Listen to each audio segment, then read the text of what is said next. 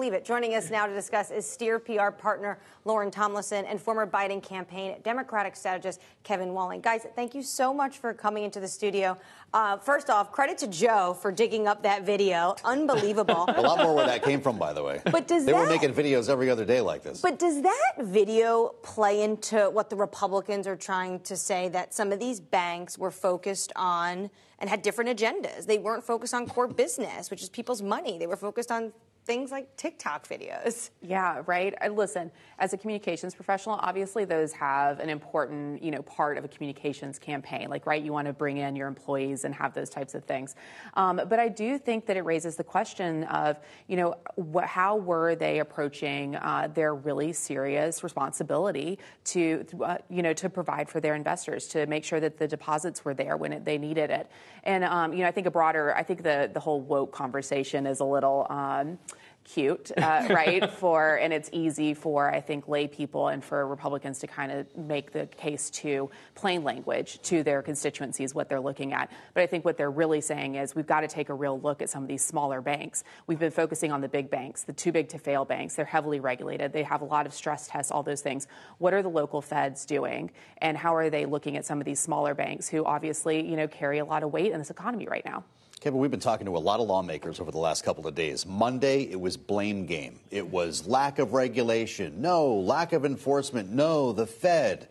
As we've made our way through the week, we've started hearing a lot less of that, to the point where Democrats and Republicans on the program today are saying, hey, we need to figure out what happened first.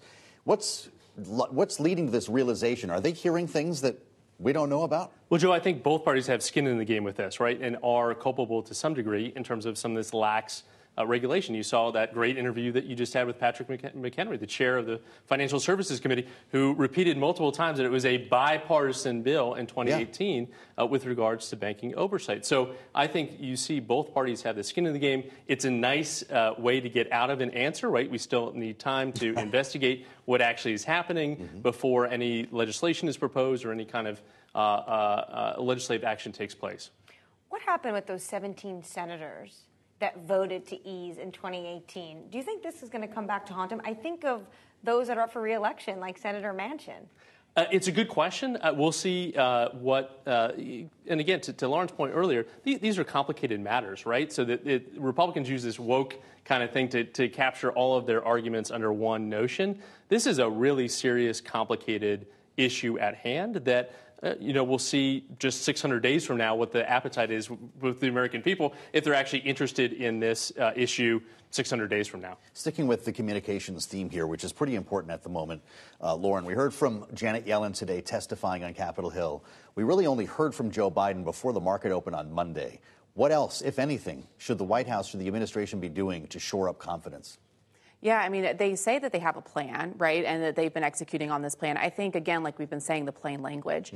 I mean, a lot of this is, they're looking at macro trends, and they're trying to look at the economy as a whole and the trickle-down effect, right? But for the average American, they're like, oh, it sounded like a rich, tech bank, and I don't really understand what's going on, and did this impact me or did this not? I don't care. Am I getting paid on Friday? Okay, cool. So, I think they have a responsibility to really take these arguments down from a very academic, economic perspective and really plain language. What does this mean for average people? Why are they doing this? Is it going to affect, is the taxpayer bailing people out? Yeah. That's a real question because they're like, well, I don't want to pay more taxes. I mean, I just saw your budget plan. That's kind of crazy. So, there's a lot of things like that where I think that there's real opportunities for messaging that they could take advantage of. Lauren and Kevin, stay with us again after the break. Coming up, we're going to talk about this new released video of a Russian fighter jet. Have you seen this colliding with an American drone and the geopolitical implications of that encounter with our panel? This is Balance of Power on Bloomberg TV.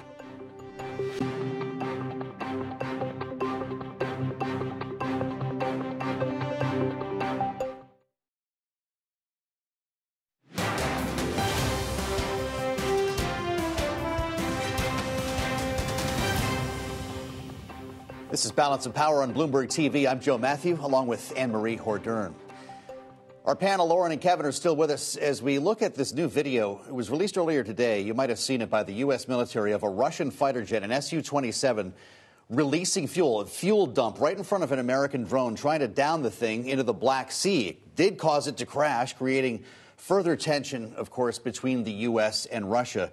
Now, we know that this is nothing new, these types of intercepts when it comes to Russia. This goes back to the Cold War. This one actually damaged American hardware. And we have a story here on the terminal, actually. General Mark Milley is not calling this an act of war. Kevin, what should we call it?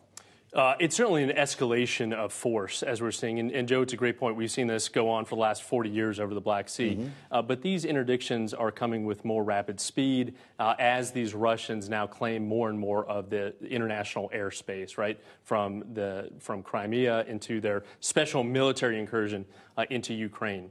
I think I'm actually heartened by this incident in that at least we're now back on the hotline to the Russians. We've not been speaking to them since October. General Milley, to your point in the question, had a phone conversation with his counterpart, same with General Austin, Secretary Austin. That is a positive sign to some degree that we're having those conversations, but it's certainly an escalation that needs to have some semblance of response from this administration. Yeah, Shoigu and Austin getting on the phone, a lot of people think, okay, at least there's communication. When you look at the politics of this, it's kind of fascinating how the Republicans, because if I talked to, say, Senator McConnell, he'd look at this and he'd say, we actually should be harsher on Russia. But then obviously you heard what Governor DeSantis had to say. How are they going to work around this messaging going into 2024? I think that you're going to see kind of a split in the party between the isolationists, right, like the DeSantis and Trump, and then, because I'm just going down the presidential field right now, right, like that gave statements to Tucker Carlson yesterday. So we have DeSantis and Trump that are, more of the isolationist field, more of the why are we spending this money on Ukraine, right? That's their whole premise. Then you have Nikki Haley, Mike Pence, a lot of the more mainstream, I guess, like Republicans or the hawkish Republicans who are saying that, Ukraine is a vital interest, right? That we have to stand up to Russian aggression because if we don't put our foot down here, what does that say to China? What does that say to Iran? I mean, we're going to have a trickle effect if the U.S. does not take a strong stance on the global stage. The two most likely candidates, though, the two most likely nominees, the Republican nomination. Right now. If you look at the polls. Right now, absolutely. Ron DeSantis calls it a border dispute. We know what Donald Trump says about it. But how could you say a border dispute watching thousands of civilians die over the last year here? I mean, that's not a talking point that's going to resonate with the Republican establishment, is it? No, I don't think it is. And I don't think most importantly, it's not going to resonate with the national security community. And I think that's where he really loses people, because every man or woman with a uniform on knows how important it is for America to maintain a very strong stance on the global stage in defense of democracy and in defense of our allies. And I think that's where actually he's going to lose a lot of people. And I think that there is a real conversation to be had about the U.S. spending, right? This is kind of where it's all going back to, that how much money are we giving to our allies? How much money are we spending abroad? How much money are we spending on defense? But those conversations, that debate, that needs to be happening in our Congress with, over budget issues, right? It doesn't need to be happening over our debt ceiling, and it doesn't need to be happening over the Ukrainian war. Bringing up this video again, it's a Russian fighter jet colliding with a U.S. surveillance drone. I mean, the U.S. releasing this politically also potentially is useful. Does this not just say to the DeSantises who think this is a territorial dispute, well, actually, no, what Russia is doing is reckless on U.S. military hardware? It's a really good point, Annmarie. And I think you're seeing this administration do more of that in terms of releasing this classified material so early in the process. We saw it with Ukraine. We saw it even with issues with China and Taiwan. So this administration has made this calculation to put that information out there because it totally debunks the Russian statements that are out there about this incident. Yeah, Russia says it never happened. Exactly. And you now have the proof, the multiple videos of this plane not just dropping that fuel, but also colliding with one of the propellers. But I think to your original point, Annmarie, you see this divide within the Republican Party. You have 50% of registered Republicans that now question not just our support of the Ukraine people, but also the timelines, budgeting, things like that. And you see that divide play out. And the parties have almost flipped on this, right? Where would Ronald Reagan be right now if he were alive, right? He would be with Joe Biden and not a Ron DeSantis. It's true. All right, our thanks to our panel, Steer PR partner Lauren Tomlinson and former Biden campaign Democratic strategist Kevin Walling. Check out the Balance of Power newsletter. All these stories will be on there on the terminal and online.